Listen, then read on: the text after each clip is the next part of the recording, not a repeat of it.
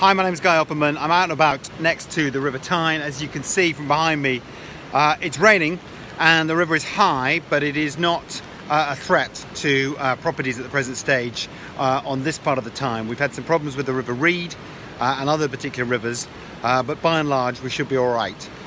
The work of the Kielder reservoir that is not going over the spillway, the work of the Environment Agency, local authority and Northumbrian Water is paying dividends, and it's my belief that we're going to get through this particular strong downpour over the last couple of days and going forward without any fundamental problems. But please be careful on the roads and just mind yourself and be very flood aware. Thanks a lot.